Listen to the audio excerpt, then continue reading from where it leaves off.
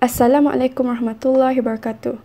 We are from MSc2 and this is our video presentation for SKJ 3103 Operational System Assignment 2 Clock Replacement Algorithm.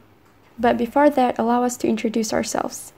My name is ALIYA FARHANA binti Muhammad NASRAN. Metric number is 11804664. My name is ZAHIDAH binti Muhammad RAUSHIN. Metric number 11804676. In the clock policy, each frame has a use bit, which is either 1 or 0. Whenever we want to replace a page from a frame, we need to consider the number of the use bit. If the frame has 1 use bit, the page cannot replace the use bit from the frame. However, if the frame has 0 use bit, then the page can be replaced. As you can see, the page address stream has 3 empty frames. Later on, we'll go through the process of filling in the pages in the provided frames. Note that the asterisk symbol indicates 1 use bit. If there is no asterisk, means that there is a 0 use bit. The letter F indicates a page fault that occurs after the frame allocation is filled. Without further ado, let's get right into it. For the first 3 page address streams, we can just simply add them to the frames. It is by default that when a page is initially loaded in the empty frame, the use bit is 1. After page 2 enter, the pointer will move to the next frame. Same goes with the page 4 and 5. Notice that when 4 enter, the pointer will move to the frame 3, and when 5 enter, the pointer will move and back to the square 1. So, here comes the most important part. When page 3 enter, initially it cannot enter because pointer is positioned at frames that consist of 1 use bit. As my friend mentioned earlier, whenever we want to replace a page from a frame, we need to consider the number of the use bit. In this case, we need to change the 1 use bit into 0 use bit. When page cannot enter the frame, the pointer will move to the next frame. As it goes to the next, the previous frame will become 0 use bit. If we look at here, 5 want to enter frame 1, but it is not possible because of 1 use bit. So, the pointer moved to the next. Notice that now frame 1 has 0 use bit. Then, 5 want to replace the second frame, but it still got asterisk, which is 1 use bit. Afterwards, pointer moved to frame 3, and frame 3 have 1 use bit also. So the pointer goes back to the square 1. Now, all frames no longer have 1 use bit. Therefore, page 3 can easily replace the first frame because the pointer positioned at frame 1 in the previous column.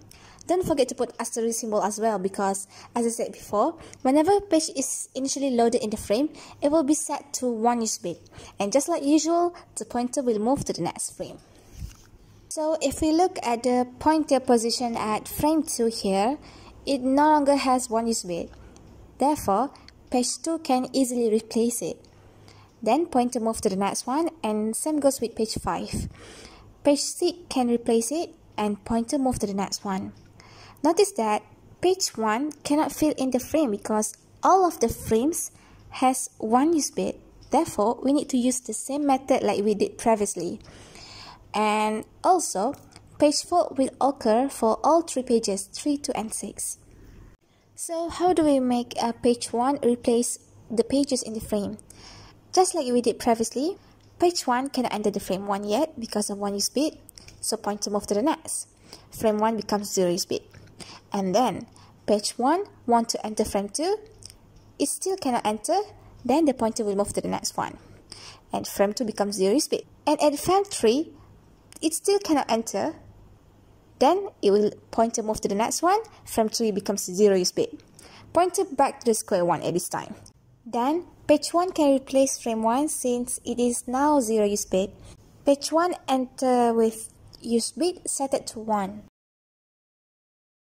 The pointer is now at the second frame.